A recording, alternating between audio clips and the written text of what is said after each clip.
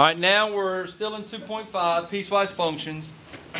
We're moving on to graphing. I've got it on the smart board. I'm going to work it over here as well. G of x, you know that the letter means nothing. It could be f of x, it could be g of x, it could be h of x. Those are common letters that we use. It doesn't, g of x has nothing to do with the problem.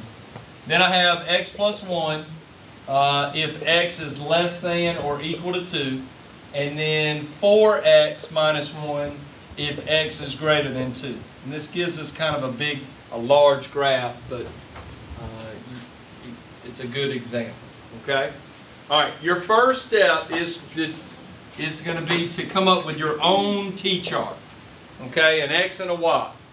We need 3 points to go with the first part, and we need 3 points to go with the second part. We need 6 total points. Okay? We're going to look here at this value. This value is 2 here and here, and that's kind of, for lack of a better word, that's our critical value. That's where things are happening. At 2, things happen.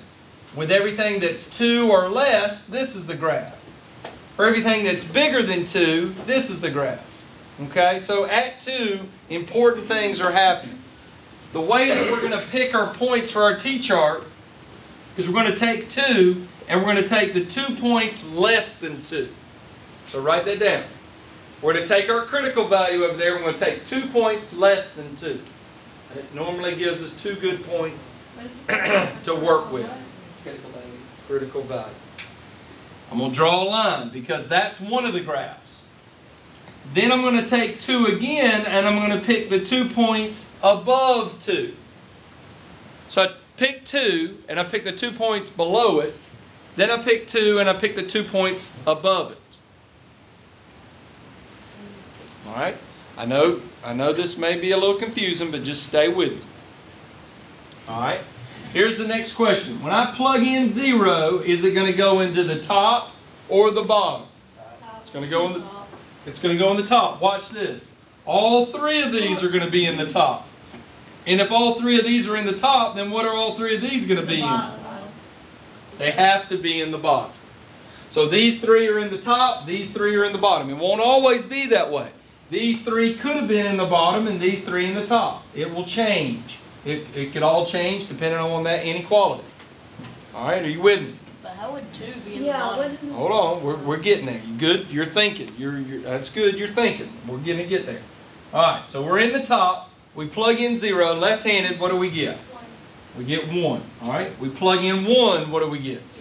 We get 2. Very good. We're filling in our t-chart. We plug in 2, and what do we get? 3. We get 3. Here's the question. We plugged in 2 into this equation. Was it a true statement? Is it okay for 2 to be there? Yeah. Yes, it is, because 2 is less than or equal to 2. Do you remember the old days when I had like x is greater than 2 and then x is less than or equal to 3? Right? And you had to graph that on just a number line. There's 2 and you would have an open circle going to the right. And then on over the 3, you'd have a closed circle going back to the left.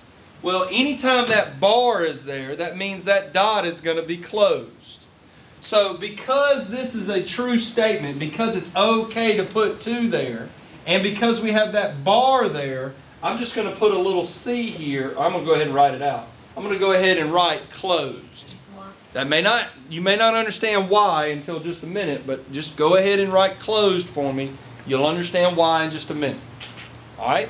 On the flip side, we go to the bottom. We stick in 2 right here, and what do we get? 7. We get 4 times 2 is 8, minus 1 is 7. Very good. But some students already noticed that when I stick 2 right there, 2 is not greater than 2. That's a false statement. And, likewise, we don't have the bar there. If the bar is not there, then what does that tell us? It's open. It's an open circle. So write open right there. You'll understand why in just a second when I go to graph. Alright, we stick in 3 and what do we get? We stick in 3 here and what do we get? 11. We stick in 4 there and what do we get? 15. 15. Alright. So we have 3 points and closed for one graph, and we have 3 points and open for the other graph. Okay, now comes the fun part. I'm going to graph. I know I got to have a bunch of points on my graph because this goes all the way up to 15. So I'm going to go ahead and write those out. 1, 2, 3, 4. Then 1, 2, 3, 4, 5, 6, 7, 8, 9, 10, 11, 12, 13, 14, 15. I know that's large and it's just not very friendly, but it's doable. Let me erase this and that'll help us. All right. So now comes the final graph. We've got to be able to graph. Adam, you should be paying attention to me. 0, 1 is right here. 0, 1. I put a dot. 1, 2. 1, 2. And I put a dot. Then the last one. 2, 3. And what kind of dot is it? What does that say right there? A closed dot. So here I have a closed dot. I have a point and a point. Do you think that the graph should be going to the right? Or do you think the graph should be going to the left? Just take a guess. What do you think? Right. I said right. What's your critical value? 2. This dot is closed. And let me show you a trick. You see this inequality? Right? We did the top, right? This line that we're graphing is the top. Do you see the inequality? Watch this right here. Now tell me what you think. Where do you think the arrow is pointing? Left. To the left. It's going away from the critical value. It's starting here and it's going in that direction forever and ever and ever. How do I know that? A couple different reasons, but x is less than or equal to 2. That means it's only true for all these values where x is less than or equal to positive 2. Okay? All right, let's do the other one.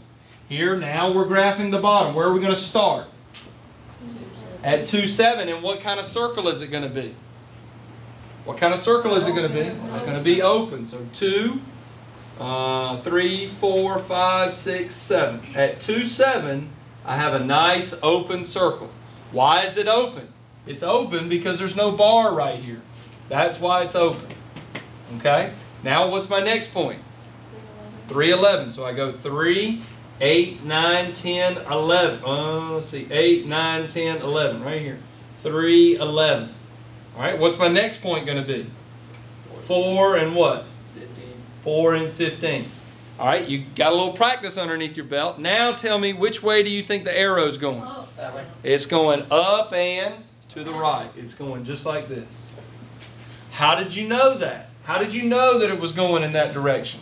First of all, it's going away from the critical value. Second of all, the inequality tells you right there, it's showing you which way the arrow goes. It's pointing and telling you, hey, it goes to the right, it goes to the right. Okay, so let's recap. Put your pencils down when you're finished copying and just pay attention and recap. I know y'all are a little sleepy after lunch, but recap. Here we go. First step was to pick our T-chart. Pick 6 values. 2 less than the critical value twice, and 2 greater than that number. Okay?